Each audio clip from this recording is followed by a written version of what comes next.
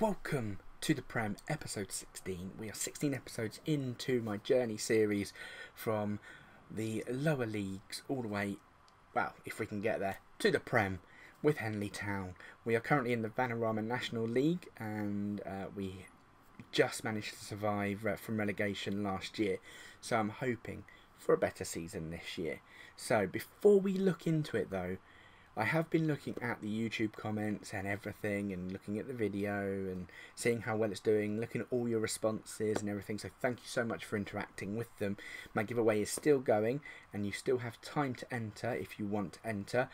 More details about the competition will be announced on this video, and yeah, I'm super excited because it's my first giveaway on this channel as well.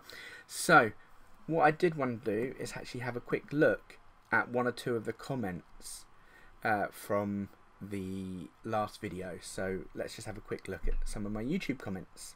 So as you can see, Toby Sacco has actually entered the competition. Great works, Toby. I hope you've actually answered on the other two videos as well, because the stipulation is you need to answer every question on every video to maintain the prize, to maintain in the draw for the prize. So he has actually said to me he wants to know how good Gabriel Barbosa is in this save. So I think before we start the how we're doing pre-season in the Vanarama National, let's have a quick look at Gabriel Barbosa for Toby Sacco from YouTube. Let's take a look. So this is the screen for Gabriel Barbosa, and we have two players. Now I don't know which player is which, but I'm having a funny feeling it might be this one. So we'll have a quick look at this one.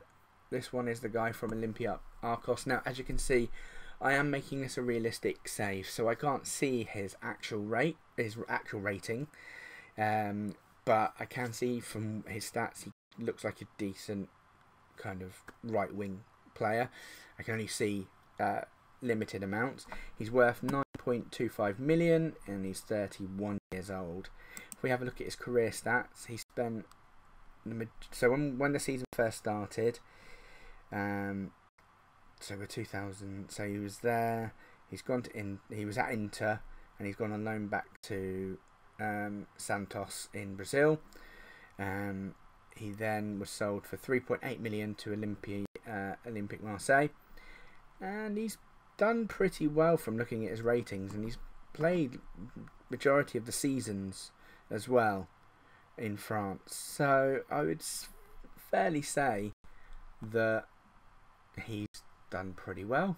So yeah, I wish I could sign him. I don't think I will. I think he'll be retired by the time I get to the Premier League, if I get there. But there we go. So let's get back to Henley Town. As you can see, we are still in the red by £700,000. It's by this little tab on your right hand side, I believe. The finance and salary tab. There you go. £700,490 in the red. Although we are underspending our wage budget by £875.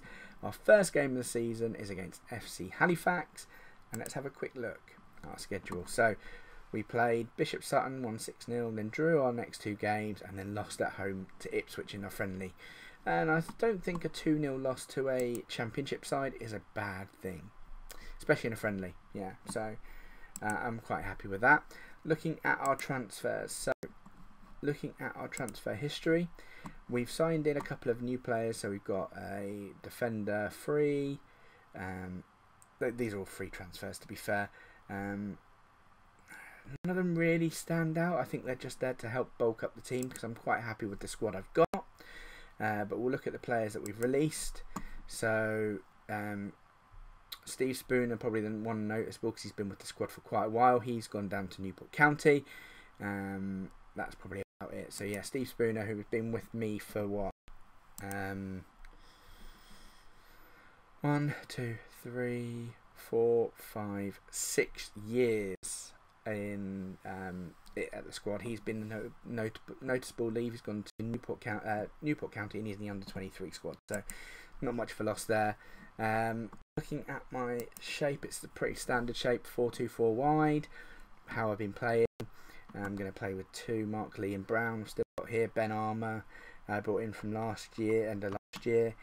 So yeah, I mean the players I brought in, I think I've got a good squad. I'm happy with the squad. I'm happy with Philip. I think we're going for another mid-table, probably promotion push. That's what I'm aiming for anyway. So our first game of the season is against FC Halifax. I think we should fast forward to the end of the season and see how we got on. So I've actually decided that we're going to do 5 questions for my giveaway, and we are on question 4. So I will give you that question in a second, and then I'll tell you what's going to happen after question 5, okay? Or what's going to happen anyway. So for this week's question, I want to know, who did we lose to in the 3rd round of the FA Cup? So who did Henley Town lose to in the 3rd round of the FA Cup in this game? That's your question. Comments in below. If you haven't already done so, please give us a like. If you haven't done so as well, subscribe, because as you do know, you need to answer every question on the videos, each video. You need to like and subscribe to the channel, and that is it. So question 5 will be given in the next week's video, and then after that you'll have until the end of September to make sure you've got your answers in. So I'm giving you a month pretty much to do it, and then the next video after September, so into October, I've got a bit of a hectic time because I've got a wedding and everything coming up, but there will be a giveaway given in the next video in October, so you've got until the 31st. I'll be doing the draw on the 31st of, is it 31st? Is there 31 days in September? God, I'm saying that and I don't even know. I think there is 30. No, it's 30 days in September. What a noob I am. There we go. 30 days in September. So on the 1st of October, there we go. The 1st of October, I'll be doing the draw. I won't be doing it live. I'll record it and it will go out with the video. But if you have got in after the 30th of September, you have not entered the competition. So that is everything from me, and let's get back to the video. So we've reached the end of the season, and look at our finance and salary, top right, or middle right should I say. We have made 100 and something thousand from the year, so that must mean we've had a good season. And as you can see from the league table position, we are highlighted in green because we not only did make the playoffs, we won the playoffs. So we've got a lovely budget of 2,900 left for the end of the season, and let's just have a quick look at how our season went. So we started off with 1-0 loss and another 1-0 loss. Then we had a couple of game win streak. Loss, draw, loss, loss. Like I said, we had some good wins. I mean, I think we played pretty well in the league. At one point we were in the top half, and then we kind of just mid-tabled it a bit and then picked up right at the end. I mean, as you can see, I actually changed my formation, and I'll get into that as well. It's something I've seen on the Triquista save that he does with FC Magdeburg. If you haven't checked it out, it's a great save, so go and check it out if you haven't. I kind of adopted his tactic, or a spin of. I've used his formation but used my own spin on tactic for it, and we got into a very, very, very good run, and like I say, it made us go to the first round playoff with Sutton where we won 4-2. We beat FC United in extra time 3-2, and then we absolutely stomped Wrexham 3-1 in the final to win, to go into the League 2. So we're actually getting into the Football League, guys. We are only 4 divisions away from the Premier League. I can't believe that I could almost do this just before November's release of FM19. If it doesn't work out, it doesn't work out. I'll start again on another save. But we're getting so close to the Holy Grail, guys. I'm excited. So I'll just show you the tactic that I've adopted. So this is a tactic you can see on FM Triquista on Magdeburg save, where he has his back 4, 2 central mids, 2 wingers, and then like a shadow striker with a striker up top. That's kind of what I've gone for.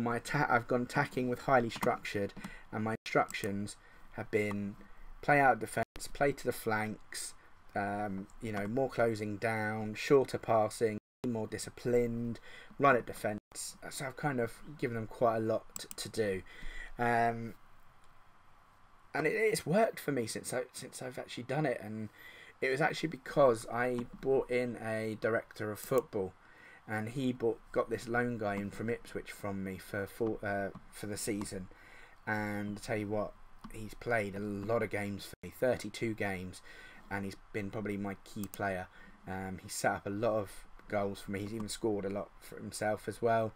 And as you can see, with him and Mark, they've been my best players in the squad, and then they've been indispensable, really. I did lose a couple of players in the season. So Philip Sung went to Peterborough.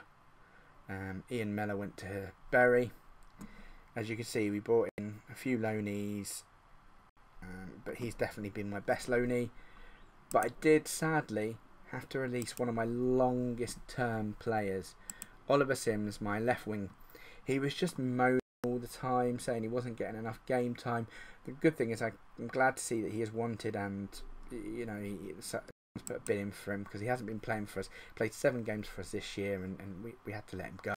He literally just said that he wanted more game time, and unfortunately I couldn't offer it to him because he wasn't at the standard that I needed him to be. But as you can see, he's been with my club 10 years. He's been with the club, you know, well, not 9 years, 9 to 10 years he's been with the club, and been a great servant. But unfortunately I just had to let him go. So after that, we had a fantastic 3-1 win against Wrexham. We're promoted to Sky Bet League 2, which I'm so excited for. I'm just going to do this quick prompt since I'm looking to sort out a new deal as possible, because obviously I want to stay with the team. We'll begin tomorrow.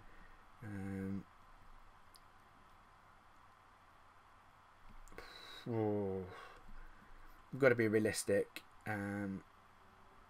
Yeah, I think that's a good thing to say. I'm absolutely delighted. Incredible feeling. Well done to everyone. Yeah, he was probably my best player on the pitch. So there we go. So the board have set me some budgets. They've given me £7,750 per wages. Now, something that FM18 showed me is you can look at how the stats are and wage things. So we'll look at that next year, because we are in the Football League. We should be going professional as well. So yeah, we'll have to see what happens. So Henley rejoice in promotion. The board praise an unbelievable promotion. I don't think they're very happy with me getting promoted because they don't have the money. But yeah, I think we did well. Keith Fagan wants a new deal, so I'm just going to finalise that because everything's going to have to be changed anyway in the next season.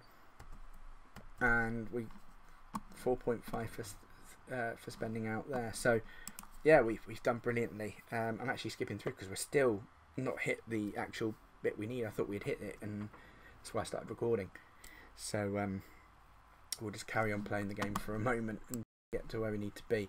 So yeah, I'm record high. Taylor gets player of the season. I wonder who gets manager of the season. Please be me. Deserve to be manager of the season. Here we go. This is what we wanted to see. So overall 11. Anyone being added? Mark Lee has been added as a substitute to the overall 11. Best 11, where are they now? Don't really know, don't care. Mark Lee, player of the year with Nick Copper-Taylor, who I said was a great player for me. Max Madonna, who's a long-serving player, 3rd player of the year. Goal of the season was Mark Lee. Charlie Jones on a free, and signing of the season, or young player of the season, Nick Cooper-Taylor, the player that I had come in. So as you can see, looking at our league positions, we did start challenging off for a bit, you know, 4th. Then we kind of dwindled it down, but stayed kind of there. Then just progressed towards the end of the season to finishing in the playoffs there. So quite happy looking at that graph below. Don't need to worry about the season. There you go. We've got some team leaders and influential players. So end of team season meeting. Let's say to them that it'll be tough, but we'll try and stay up. And I guess everyone agrees with me. So I'm going to say that was the exact, yeah, no change really, but they're all elated. We've had a great season, you know. End of season confidence review, I mean, look at that.